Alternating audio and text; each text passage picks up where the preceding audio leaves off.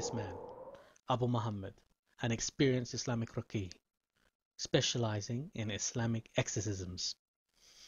We've been given privileged access to much of his work, and we have been following a number of cases in this documentary.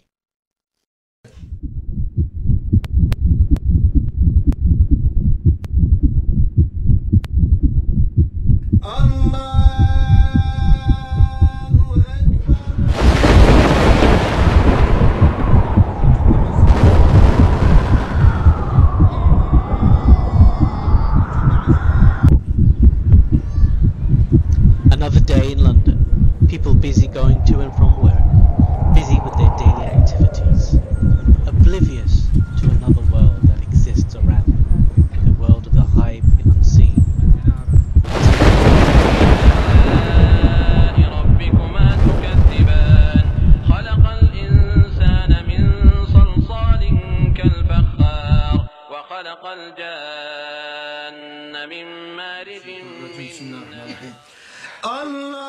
الله أكبر الله أكبر الله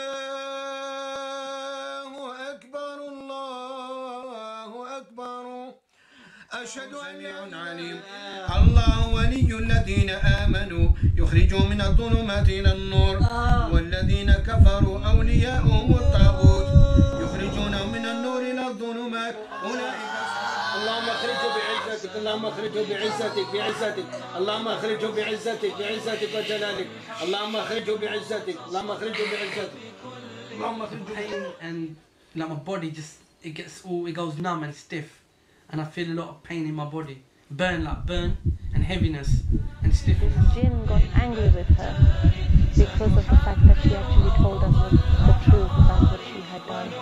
You know, if you have nails made out of blades, yeah, and if you was to run that blade through your skin, you have long scratches like that.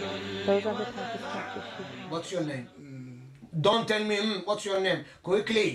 What's your name? The ruqya is verses from the Quran and the dua to use them to cure somebody who has been affected by evil eye or magic or possessed by jinn.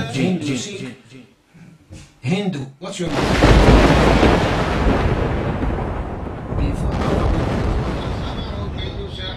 إنما صنعوا كيد ساحر إنما صنعوا كيد ساحر إنما صنعوا كيد ساحر إنما صنعوا كيد ساحر إنما صنعوا كيد ساحر إنما صنعوا كيد ساحر إنما صنعوا كيد ساحر إنما صنعوا كيد ساحر إنما صنعوا كيد ساحر إنما صنعوا كيد ساحر إنما صنعوا كيد ساحر إنما صنعوا كيد ساحر إنما صنعوا كيد ساحر إنما صنعوا كيد ساحر إنما صنعوا كيد ساحر إنما صنعوا كيد ساحر